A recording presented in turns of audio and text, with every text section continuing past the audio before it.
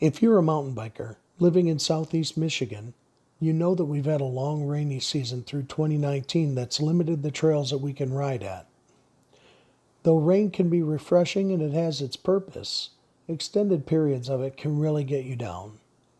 Storms can also really wear you down and cause some major damage.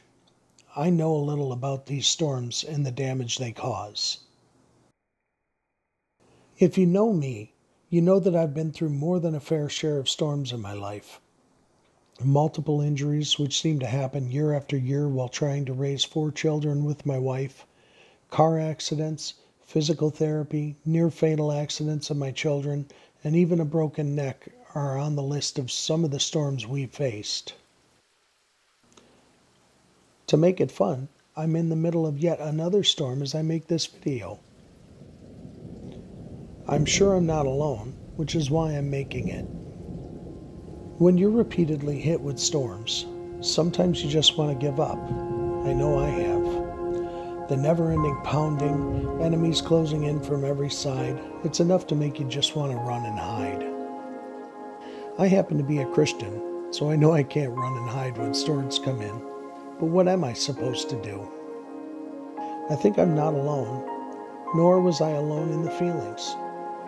Some of the book of Psalms can be very challenging, as some of them were written by people in the middle of some pretty big storms. I graduated in 1988, and it, like so many others, was a stormy time in my life. Someone suggested I read the book of Psalms for encouragement, so I started out with Psalm 88. With words like, "I've been left as dead," or "You have taken my friends away from me and made them hate me," and "I am trapped and cannot escape." Needless to say, I wasn't feeling very encouraged. I often wondered if I would ever feel as though I would be allowed to read Psalm 89 because I seemed to be living Psalm 88. Fortunately, someone came to my rescue in the midst of that storm with the encouragement of the Psalms. The 6 verses in Psalm 23 helped explain to me that in the midst of the storm, the Lord can bring me into peace. Even though I walk through the valley of the shadow of death, I will fear no evil, for you are with me. You prepare a banquet in the midst of my enemies. This was comforting.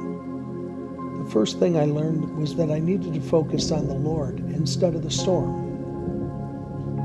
As I studied more, I learned a little more about how to deal with the storms in life through the book of Psalms. The second and final one I'll share with you in this video was found in Psalm 43.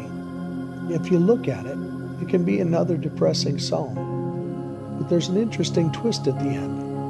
The writer of this psalm, after crying out to God about his problems, says to himself, "Why are you so downcast? Put your hope in God." The second thing after shifting your focus from your problem to your solution was to preach to yourself and continually remind yourself to do so. It happens. We get down.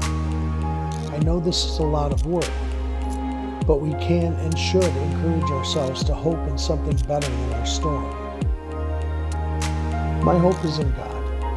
I needed to remind myself of that in the midst of this storm, so I rode and I went and spent time with Him. The storm is still there, but I'm reminding myself to be hopeful. This is one of the reasons I ride. It gives me a chance to be alone and to pray. While I'm out on the trail, I'm giving the problem away to God, and I'm finding rest in Him. Through this time away from everything, my battery for hope is recharging. When this happens, I can be confident that this storm, like so many before it, will end. Thank you for watching. Let me know if you like this first dirt sermon. I'm still very new to all of this, and I'm open to suggestions. Thanks again. Live the faith. Ride it out.